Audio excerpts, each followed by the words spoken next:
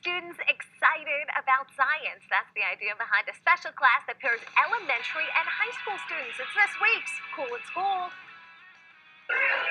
Smoke, fire, explosions. This science class at West Hampton Beach High School is teaching kids to love learning. That is awesome. The high school students and their teacher are showing elementary students about science with interactive hands-on lab experiments. In my opinion, it's kind of like having a bit of outer space on Earth. Outer space is a vacuum and you can't hear anything. So if you could do that on Earth, that's awesome.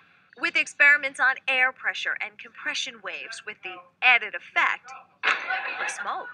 Sometimes you think that science might just be boring, like atoms and cells, and then it's actually really cool. Now, these aren't ordinary balloons. I think it's cool that we get to show them that science can be fun at an early age, because then they get to high school and they can take all these classes and then they can choose to do it and have a lot of fun with it. Right in the water. Actually experiencing hands-on, seeing it for the first time, seeing, feeling, tasting possibly science is a first-hand experience that they'll always remember, and something you can build on. This is crazy! Oh!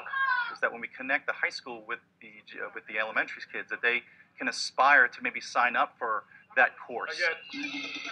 An education isn't just books and tests and quizzes. There's experiences, and there's an experience I want to have and continue to have. And this is one science experience they won't soon forget. And the high school students will actually be sharing some more great experiments with those elementary students. That's going to happen in the spring. And I know